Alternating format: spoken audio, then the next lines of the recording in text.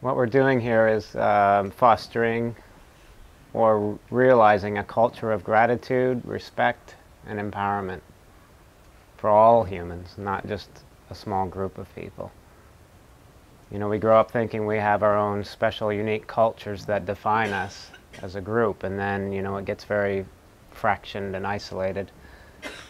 But now that we have global communication, we're able to connect with anyone, any part of the world at any time of day. We're starting to see we're one united culture.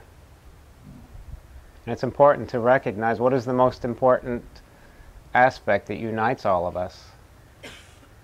You know, is it it can't be just our language, our skin color, the way we treat each other, if we hug each other, if we kiss each other on the cheeks, or if we, you know, don't do any of that. You know, that's not really how we want to define ourselves. That's very limiting. You know, then it creates this whole system of looking at another culture and comparing it to ours and either saying it's better or worse. And then we start to define ourselves that way. Well, I'm from this culture, therefore I am like this. You know, that's just the way it is. But that's not the way it is. You know, our upbringings, our conventional mode of education of only focusing in on what we call data, thoughts, emotions, sensations, by only focusing on thoughts, emotions, sensations, and whatever that pertains to, then it's a very limited way of living life together on this beautiful planet.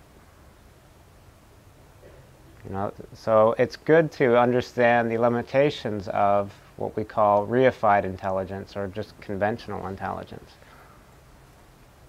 The only reason that we're in this state of affairs where there's violence, murder, hatred, anything you can label about what's going on in the world today, whether it's the environmental degradation or anything, the only reason we're in this predicament is due to lack of a standardized education and the nature of our own intelligence.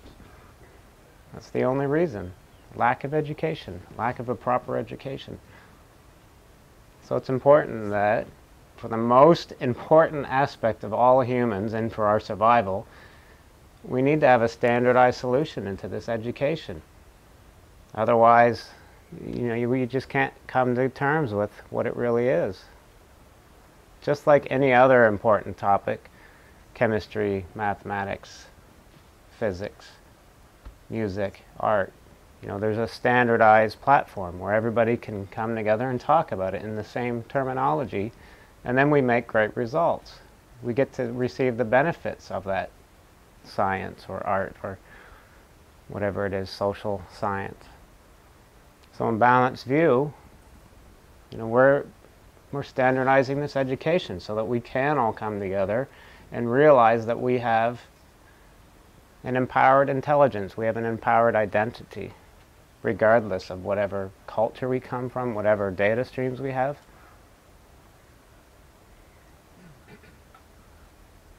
So a standardized solution, and in balanced view, that's the four mainstays. By relying on all four mainstays, the results of complete mental and emotional stability, clarity, discernment, how to use our gifts, strengths, and talents in a beneficial way that's beneficial to us and beneficial to others. In order to receive all of these benefits all of the time, it requires all four mainstays. If one is only relying on one of the mainstays, the result can't be guaranteed. It's a simple algorithm. An algorithm means that all parts of the equation are needed for the guaranteed result. If all parts of the equation are used, the result is guaranteed. So yeah, in our cultural differences and backgrounds, you know, we have different spiritual practices, and there's a practice for everything, it seems like. How they make their coffee, how they use their mind. You know, it's just endless, the amount of different practices. So why not train up in the most optimal way to use our minds? So, you know, we need to know what our mind is also. Our mind isn't a thing. Just now, if you stop thinking for a moment, is your mind a thing? Can you find it? Is it in this lump of cells in your head? Does that make sense? Does that hold up? Is there any proof that your mind is locked into this skull? You know, what really is our mind? Ask yourself that. When you stop thinking for a moment, what remains? A sense of alertness, your own power to know, cognizance. That's all that remains.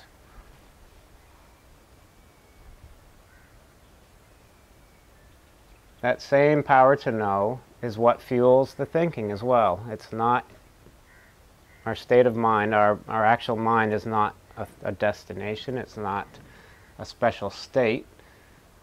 You could say it's a basic state that includes and contains all thoughts, all no thoughts, all emotions, all sensations. All of it indivisibly bound in this basic state. The basic state is synonymous with our mind, or you can call it intelligence. Your intelligence is open intelligence. That's all there is to it, and we just haven't been trained up in that. So in this training, take short moments of recognizing that intelligence that we just identified when we stopped thinking. It doesn't take a lot of effort to emphasize open intelligence. For me, the simple way to realize when I was emphasizing open intelligence was comparing it to when I was only emphasizing data. So then I could get the distinction. Yeah, let's take wanting well-being. When we start thinking about well-being, usually what happens is we start indulging in all the reasons why we don't have well-being. So it creates kind of a big story. It starts out small with something like you wake up in the morning, you feel a bit grumpy, you wish you could sleep another hour, and then a whole barrage of stories opens up. You know, maybe it's not like that for everyone in the morning, but for me that's usually what happens. I like to snooze and snooze and snooze, and then by the time I get out of bed I realize, well, I might be a little bit late, and then all these stories arise like, how am I going to get everything done? Why do I have so many things to do? Why aren't there more people involved? You know, all of this kind of stuff. So whatever it is for you, just take that for a minute. When you emphasize that, does it feel like there's well-being? And then all the emotions start arising. Oh, I'm depressed. Oh, I'm anxious, or now I'm angry, or now I'm desirous. And then we start emphasizing all the emotions.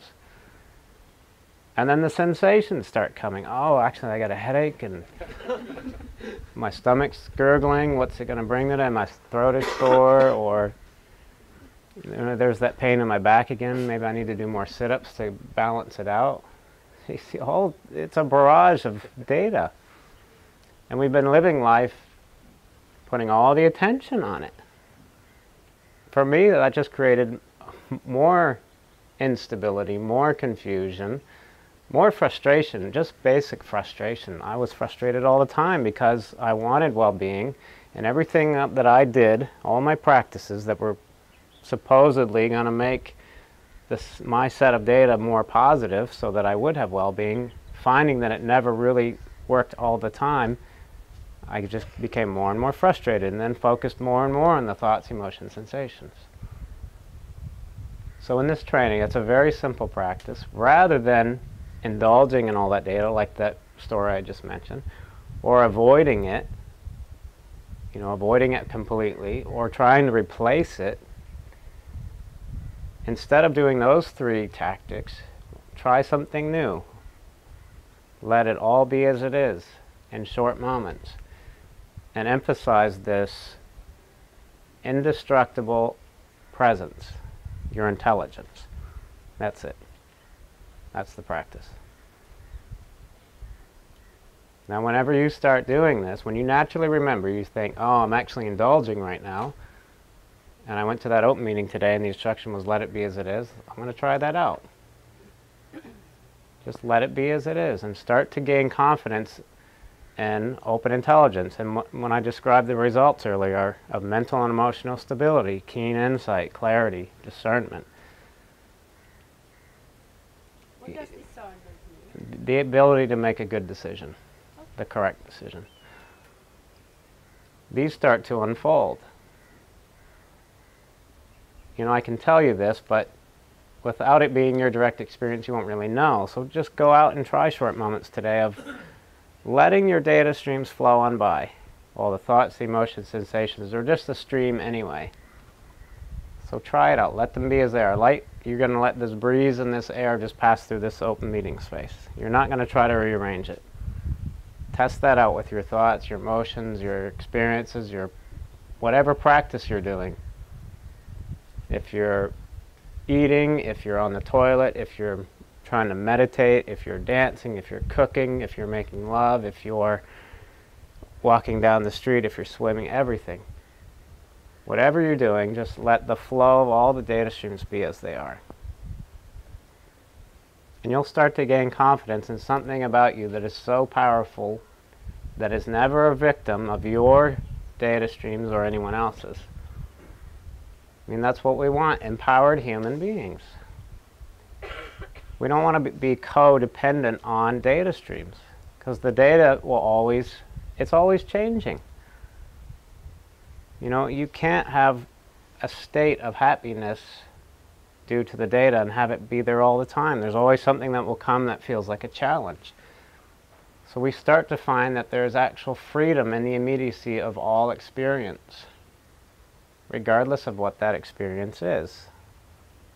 Somebody dying in our family, we rest deeply. We let the data streams about that whole incident be as it is. We find something about us that is completely stable, open and clear, and then, you know, what's needed in that moment will start to just be available. You'll know how to support yourself. You'll know how to support the other ones involved. Otherwise, we're just focusing in on all the data streams. And, you know, it's just like being in a valley as opposed to being on top of the mountain. Open intelligence is like being on top of the mountain where there's a clear vantage of everything going on. It takes a while to get to the top of the mountain, though, right? So, you know, I can say all these things about the practice of open intelligence, about the Four Mainstays, but until you actually start climbing the mountain, it's not an effortful mountain, though. It might seem challenging, but it doesn't require a lot of effort. In Balance you have the practice of short moments, which is like how to walk up the mountain. Then you have a trainer, which is like the guide that will show you the way to the top of the mountain rather than off at the edge of the cliffs. You'll have a training in Balance you, which you could liken it to having the most precise map to get to the top of the mountain. And then you'll have a community. That's the fourth mainstay. And the community is also everyone else that wants to get to the top of the mountain to see that amazing view. However, we're not all competing against each other to get to the top, to be the first one to plant the flag. We're all helping each other up. And you get to see that demonstrated here. People from all over the world interested in getting to the top of the mountain, seeing what about us as humans is actually totally powerful and actually can create solutions to this mess we have got ourselves into. They didn't get us into it. There is no they. We are they. So we've gotten ourselves into the mess, and now we have a solution, a standardized solution to get us out of it, where everyone could live a life of prosperity, a sense of flourishing, where everyone has all the resources they need, like clean water, food, shelter, where the children have a proper education, where there's just harmony between everyone. So it takes some practice, though. And, you know, look around at the community. See how we operate here at the center. Whether we hug someone or we don't hug someone, that doesn't define our well-being. Whether we are really happy and smiling or just kind of looking grumpy, that's not an indication of what's really going on. What I started to see was I could really be myself for the first time and start to feel comfortable with it. Because everything I labeled about myself that I didn't feel comfortable with, I was always trying to indulge, avoid, or replace it with no luck. No luck at all. It just failed and failed time and time again. And when I came here and started letting all of my stress be as it was, all my ideas about enlightenment be as they were, all of the reasons why I was frustrated and not in the place in life where I thought I wanted to be. When I started letting these all be as they were, I started to feel relief, an actual relaxation. People have been telling me all my life, you need to relax.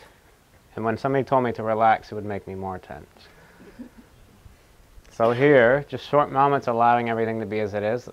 Okay, wow, I'm relaxing.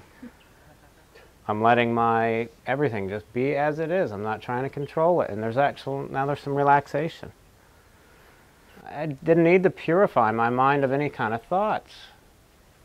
My thoughts don't have anything to inform other than how can I be of most benefit. That's how it is for me now. When I wake up in the morning now and I'm sleeping in and realize and all these things to do, I don't launch into self-criticism anymore. I just see it as this fuel for being of benefit and getting everything done. And I see it as this urge to be of benefit. And that's come about just through the practice. And the sensations come up. I know whether or not I need to take action. I don't spend a lot of time worrying about all the physical sensations like I used to. I used to spend days analyzing all the physical sensations, looking it up online, going to the library, contacting 10 specialists, and studying the topic, and never feeling any better. You know, having a lot more knowledge about it, but never really feeling okay with it. And now it comes up, and I'm like, oh, I think I know what to do. I let it be as it is, and just like a line drawn in midair, the data self-releases. I didn't have to do anything for that to happen.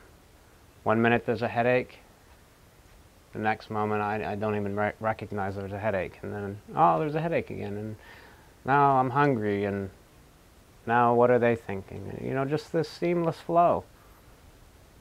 But the flow becomes one pointed focus. How can I be of most benefit? To myself and to others. And that makes it exciting. You know, life doesn't have to be such a drag anymore. I had diaries about how life was a drag, and I wrote songs about it and complained to my friends about it, found other friends to complain about it, and at one point I just got tired of that. It may have been fun for a while, but I just saw it wasn't creating benefit for my friends, my family. You know, it's kind of dragging my family down into this, and they would get involved because they wanted to help, but then they would just get in there too, and we'd start mucking around. And now that I don't do that, they don't have to be involved anymore. What a relief for them. I don't have to try to fix everything about their life anymore. I see they're actually really happy and amazing, and wow, they're incredible. And I support them, they support me. We all support each other. Yeah, and that's all the instinctive realization of open intelligence. When you stop thinking for a moment, you identify open intelligence. It doesn't require anything more than that. You start to know who you truly are. Your identity is interconnected with this space, with the space of everything. It's like space, but it's an intelligence. I mean, our intelligence is who we are. And when you come to open meetings and you hear shares from the trainers and everyone else, it starts to become instinctive, meaning you don't really have to think about it any longer. It took me about a year before I stopped really thinking always about it, trying to understand it. But I had glimpses of, okay, there's an instinctive recognition that I am this open intelligence. It feels good, so I'll just repeat that recognition again and again until it's always obvious. Short moments of open intelligence, repeated many times, become automatic. Just the way you learn anything else, you practice again and again and it becomes automatic. Your instinctive recognition, now it can't be taken away. Nobody can tell you otherwise. You know, once that instinctive recognition is there one time, you have it. It's boom. The light was turned on. You know who you are. You can stop the search.